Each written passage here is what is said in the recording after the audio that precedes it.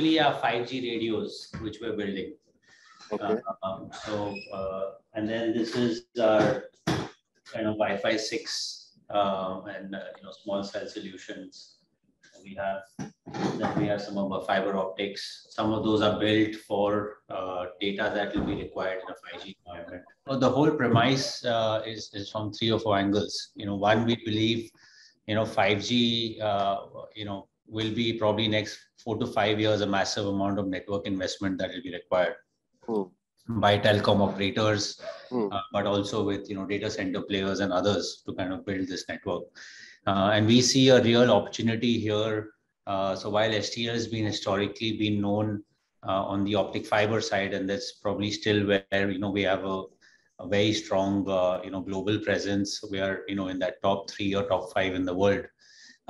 We also felt that especially in a 5G environment, there will be a convergence of both the fixed network like the optic fiber, but also the wireless network. And so to that extent, over the last few years, we've also started building out our own wireless solutions, where on such kind of products on the radio part, we would actually compete with Huawei, Ericsson or Nokia. And we're also very proud that, essentially what we are pioneering is a new technology, which is called Open RAN, Open Radio Access Network. And that's something that we have more than now 350, network engineers, software engineers who are building out the software that required for the 5G network. And then we are looking at Indian partners who can then manufacture the radio physically. So we have partners like VVDN and Sankhya Labs, etc. So very proud also that it's truly a full India stack that we have built, a made in India 5G solution.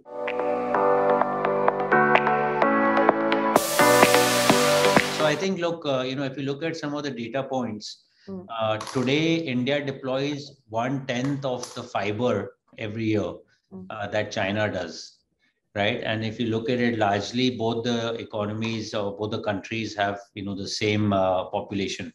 So clearly a tremendous amount of just fiber infrastructure would need to be deployed as we go from 4G to 5G. So I think that's the first part.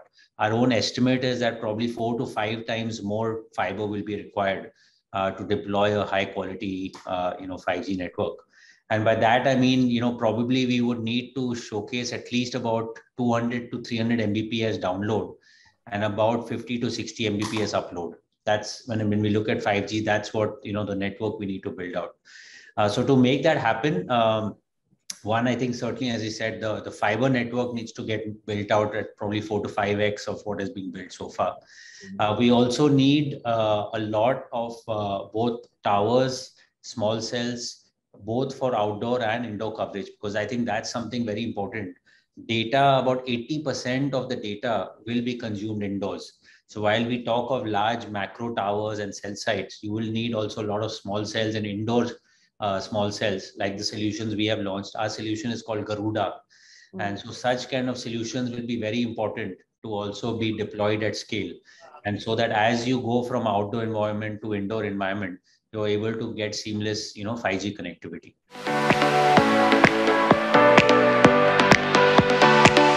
Look at it from one perspective, there's probably already north of 70 countries that have deployed 5G and more than 200 or even 300 operators around these countries are deployed. So it's really important, again, that we don't go into a lot of debate of what will 5G be used for, do we really need it, etc. Every time we go on 3G to 4G and then now go to 5G, probably we have some of these questions. So I think fundamentally, I do see that commitment from the government and from the operators to get 5G to happen as fast as possible. I think the other part we should be mindful of is that we still see 5G devices probably in the 15,000 rupee range, which has to start coming down very quickly to 10,000 and to 5,000 so that we can also have larger scale adoption. So I think that's something probably more from the chip and the mobile side that needs to happen. I think from the recommendations to TRA, I think without going into specifics, I think the overarching theme has been 2 things. One is to provide when you look at global benchmarks, you have some extreme cases like in China where they are given free of cost. And you have other countries which have looked at it and provided very, very and certainly in the mid-band spectrum have provided the spectrum at a very reasonable cost. The second part is also to look at ways that the government can provide up to 100 megahertz of chunks of spectrum, because having contiguous spectrum is also a critical part of how the operators can then provide high quality service. So these have been largely the areas of where we have recommended. And plus, obviously, there's still a lot of challenges in India in terms of right of way for deploying the fiber network. So that's where the government, both center and state, need to really find ways to make a single window authority, give more empowerment to the operators and to players like us to deploy it and self-certify that the network is being built in the right way without harming the environment or without destroying the ground or anything else. I think the way we're looking at it is 3 or 4 areas. One, certainly in the core business on the optic fiber and cable, there's a lot of innovations, not only on how do we provide ultra high capacity, but also in a very, very low form factor. So just to share with you as an example, if you see this is one of the cables we have innovated and we're further working on.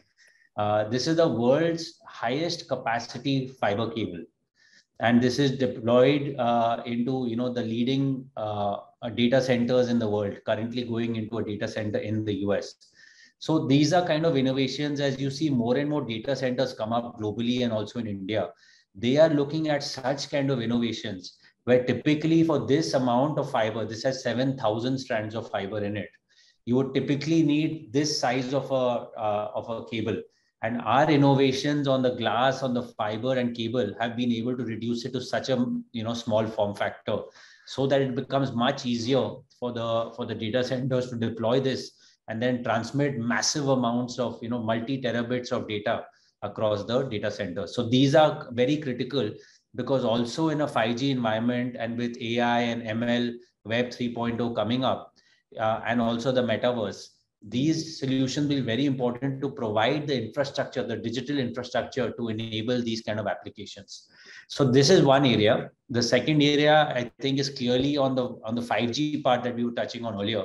We will continue to innovate and build a lot of the radios that are required on both dual band as well as tri-band, because again, the 5G will be deployed across multiple bands of spectrum.